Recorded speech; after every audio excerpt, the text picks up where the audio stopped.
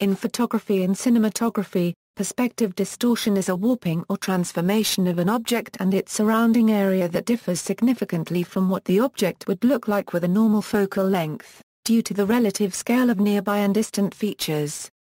Perspective distortion is determined by the relative distances at which the image is captured and viewed, and is due to the angle of view of the image being either wider or narrower than the angle of view at which the image is viewed, hence the apparent relative distances differing from what is expected. Related to this concept is axial magnification, the perceived depth of objects at a given magnification. Perspective distortion takes two forms: extension distortion and compression distortion, also called wide-angle distortion and long-lens or telephoto distortion, when talking about images with the same field size. Extension or wide-angle distortion can be seen in images shot from close using a wide-angle lens. Object close to the lens appears abnormally large relative to more distant objects, and distant objects appear abnormally small and hence more distant distances are extended. Compression, long lens, or telephoto distortion can be seen in images shot from a distance using a long focus lens or the more common telephoto subtype. Distant objects look approximately the same size. Closer objects are abnormally small, and more distant objects are abnormally large, and hence the viewer cannot discern relative distances between distant objects. Distances are compressed. Note that linear perspective changes are caused by distance, not by the lens per se. Two shots of the same scene from the same distance will exhibit identical perspective geometry, regardless of lens used. However, since wide-angle lenses have a wider field of view, they are generally used from closer, while telephoto lenses have a narrower field of view and are generally used from farther away. For example, if standing at a distance so that a normal lens captures someone's face, a shot with a wide-angle lens or telephoto lens from the same distance will have exactly the same linear perspective geometry on the face, though the wide-angle lens may fit the entire body into the shot, while the telephoto lens captures only the nose. However, crops of these three images with the same coverage will yield the same perspective distortion. The nose will look the same in all three. Conversely, if all three lenses are used from distances such that the face fills the field, the wide angle will be used from closer, making the nose larger compared to the rest of the photo, and the telephoto will be used from farther, making the nose smaller compared to the rest of the photo. Outside of photography, extension distortion is familiar to many through side-view mirrors and peepholes, though these often use a fisheye lens, exhibiting different distortion. Compression distortion is most familiar in looking through binoculars or telescopes, as in telescopic sights, while a similar effect is seen in fixed-slit strip photography, notably a photo finish, where all capture is parallel to the capture, completely eliminating perspective. Optics. Consider an idealized Gaussian optical system. For most purposes, we can assume the image space and the object space are in the same medium. Thus, for an object in focus, the distance between the lens and image plane, the distance between lens and the object, and the focal length are related by. The transverse magnification is related by. The axial magnification of an object is the rate of change of the lens image distance as the lens object distance changes. For an object of finite depth, one can conceive of the average axial magnification as the ratio of the depth of the image and the depth of the object. One can see that if magnification remains constant, a longer focal length results in a smaller axial magnification, and a smaller focal length a larger axial magnification. That is, when using a longer focal length while moving the camera lens away from the object to maintain the same magnification m, objects seem shallower, and the axial distances between objects seem shorter. The opposite, increased axial magnification, happens with shorter focal lengths while moving the camera lens towards the object. Influencing factors. Perspective distortion is influenced by the relationship between two factors: the angle of view at which the image is captured by the camera and the angle of view at which the photograph of the subject is presented or viewed. Angle of view of the capture equals, when photographs are viewed at the ordinary viewing distance, the angle of view at which the image is captured accounts completely for the appearance of perspective distortion. The general assumption that undoctored photos cannot distort a scene is incorrect. Perspective distortion is particularly noticeable in portraits taken with wide-angle lenses at short camera to subject distances. They generally give an unpleasant impression, making the nose appear too large with respect to the rest of the face, and distorting the facial expression. Framing the same subject identically while using a moderate telephoto or long focus lens flattens the image to a more flattering perspective. It is for this reason that, for a 35mm camera, lenses with focal lengths from about 85 through 135mm are generally considered to be good portrait lenses. It does however make difference, whether the photograph is taken landscape or portrait. A 50mm lens is suitable for photographing people when the orientation is landscape. Conversely, using lenses with much longer focal lengths for portraits results in more extreme flattening of facial features, which also may be objectionable to the viewer. Photograph viewing distance equals, photographs are ordinarily viewed at a distance approximately equal to their diagonal. When viewed at this distance, the distortion effects created by the angle of view of the capture are apparent.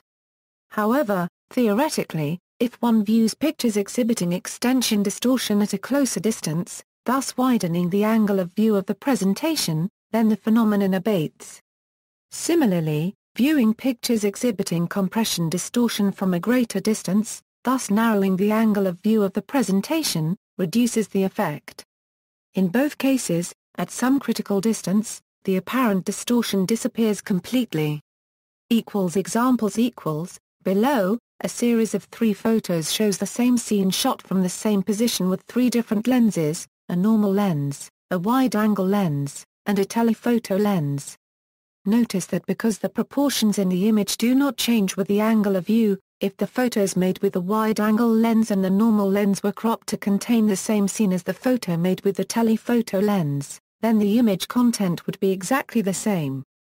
The apparent difference in proportions results solely from the content added around the edges of the frame in the normal lens photo in the wide-angle photo. Below, a series of 4 photos shows an object framed as nearly the same as possible with 4 different lenses. As a result of the different angle of view of each lens, the photographer moved closer to the object with each photo. Note that the angle of view changes significantly, and the distance between objects appears greater with each succeeding image. In the 4th image at the lower right, taken with the widest lens, the building behind the object appears much further away than in reality. Photos taken using a 35mm camera with a 100mm, a 70mm, a 50mm, and a 28mm lens, at different distances from the subject. Artistic uses. Technical background. Although perspective distortion is often annoying when unintended, it is also intentionally used for artistic purposes. Extension distortion is often implemented to emphasize some element of the scene by making it appear larger and spatially removed from the other elements. Compression distortion is often used to give the appearance of compressed distance between distant objects, such as buildings or automobiles, in order to convey a feeling of congestion. Longer lenses magnify the subject more, apparently compressing distance and blurring the background because of their shallower depth of field. Wider lenses tend to magnify distance between objects while allowing greater depth of field. Another result of using a wide-angle lens is a greater apparent perspective distortion when the camera is not aligned perpendicularly to the subject. Parallel lines converge at the same rate as with a normal lens, but converge more due to the wider total field. For example, buildings appear to be falling backwards much more severely when the camera is pointed upward from ground level than they would if photographed with a normal lens at the same distance from the subject, because more of the subject building is visible in the wide-angle shot. Because different lenses generally require a different camera subject distance to preserve the size of the subject, changing the angle of view can indirectly distort perspective, changing the apparent relative size of the subject and background. If identical field size is maintained, wide-angle lenses make subjects appear larger by introducing size differences along with the converging lines mentioned above, and they make rooms and spaces around the subject appear more vast by increasing the distance between subject and background.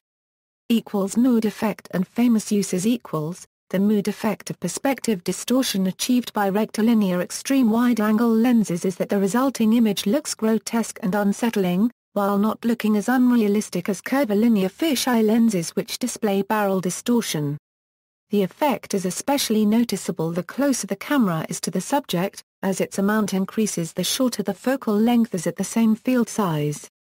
One notable director that frequently employs rectilinear ultra-wide-angle lenses in order to achieve a distinctive signature style defined by extreme perspective distortion is Terry Gilliam, for instance. Also Stanley Kubrick as well as Orson Welles, Sam Peckinpah, and Sidney Lumet have occasionally done the same in the past, though mostly in moderation, for single shots or sequences only, while Gilliam hardly ever uses any lens longer than 14 mm, which has garnered lenses of that particular focal length the informal nickname the Gilliam among filmmakers.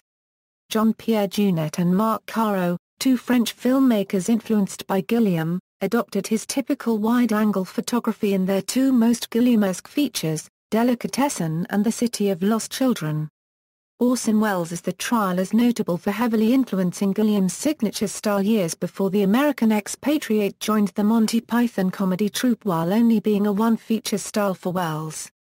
Due to the grotesque, unsettling mood effect peculiar to wide-angle lenses, films making use of such perspective distortion can often be placed in one of two categories, grotesque and surreal satire and fantasy, also to some extent black comedy on the one hand, and serious, more realistic films with a particular edge for social criticism on the other, whereas social conventions, collective society, and/or the motives and acts of leaders are portrayed as grotesque and absurd, and often also feature tyrannical characters with conformist values who act out in an extremely hostile and prejudiced way towards individualism and outsiders.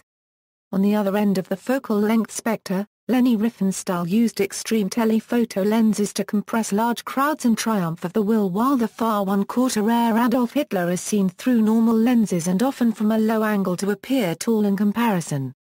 In cinematography, perspective distortion also has bearing on the in-camera special effect known as the Dolly Zoom, in which a zoom lens zooms out at the same time as the camera moves toward the subject, in such a way as to keep the subject the same size in the frame while the background changes size relative to the subject. This effect was made popular in the films Vertigo and Jaws. Another example of this can be seen in the first Lord of the Rings film, just before the Black Rider comes down the road. The Dolly Zoom is used to create a compression effect in the road. Examples The photo below of the gondolas is an illustration of the use of extension distortion, and the photo of the buildings below it is an example of compression distortion.